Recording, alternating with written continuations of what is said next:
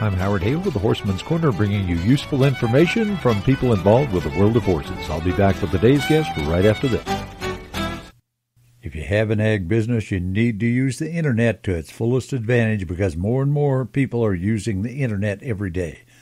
And you can be located on a good place to get found at agsearch.us, horsemanscorner.com, cattlemanscorner.com, or harvestusareport.com.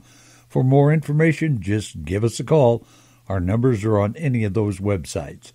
Horsemanscorner.com, cattlemanscorner.com, agsearch.us, and harvestusareport.com. This is Steve Sward of North Platte, Nebraska. Horseman Steve, when you worked out of my barn here at Minutair, Nebraska, you used a lot of bits made by a gentleman named John Israel. Talk about that a little bit, would you?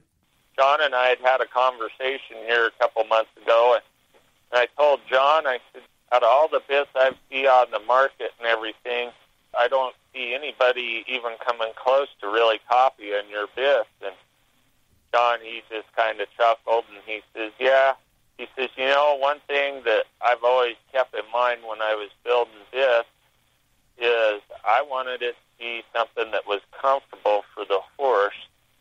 And he said he found that he felt like most bits were there to inflict a certain amount of pain. He said, I wanted the bit to be something that the horse was comfortable with and not scared of. Most of his bits have a Mullen mouthpiece, don't they?